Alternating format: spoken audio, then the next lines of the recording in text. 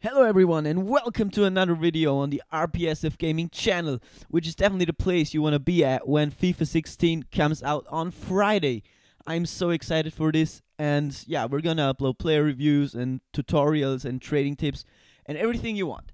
But today I've got a video for you which I'm gonna be showing the top 5 cheap strikers for me personally in the demo. So here we go. At the number 5 spot, we have got a player that was insane last year, and it is Rodrigo Palacio. Plays at Inter Milan, he's Argentinian.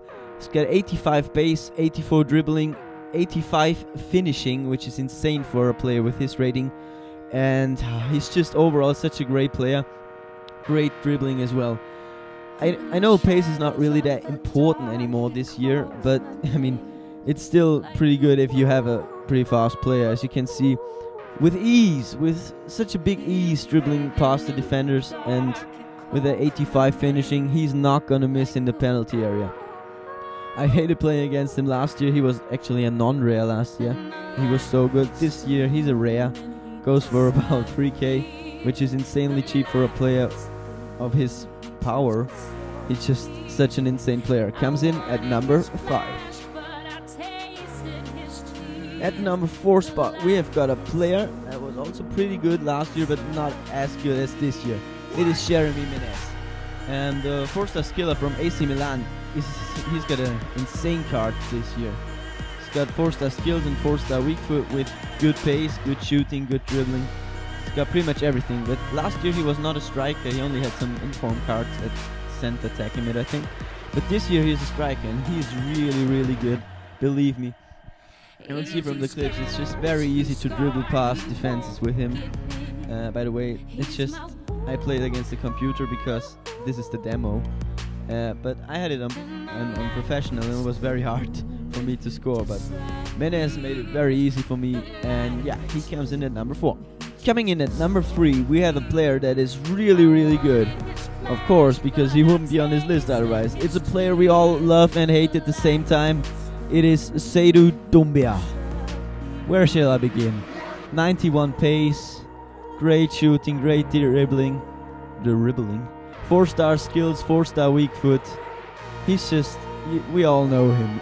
He's an insane player, but the only reason why he's not on top of this list on number 1 is because he plays in the Russian league again at Moscow, and it's really not a very popular league, of course, and that's the only reason why I didn't put him at number 1, because otherwise he probably would be if he was still at Roma. But again, he would be more expensive, so yeah, he comes in at number 3.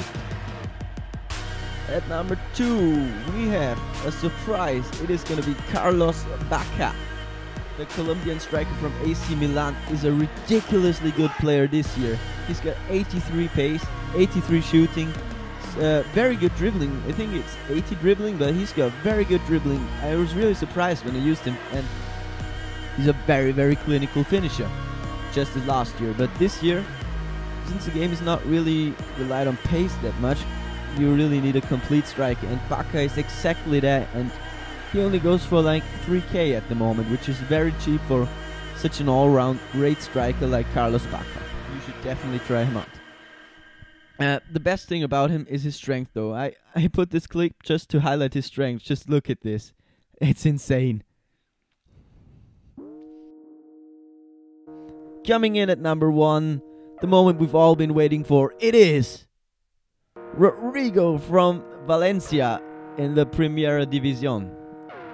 Which is wrong, because it's the Liga BBVA. So, okay. So he's a very OP player this year. He has been very good last year, but I think he's even better this year. He's got 4-star skills, 4-star weak foot, 86 pace, great shoot. Just look at his left foot. It's insane. You shouldn't be able to score goals like this with a player that cheap and with that rating of his. I mean, I don't know what to talk about him. He's just an insane player.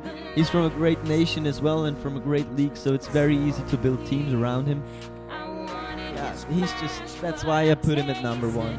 He's gonna be the first player I purchase when the game comes out, and I think it's not a bad decision for you to buy him as your first player.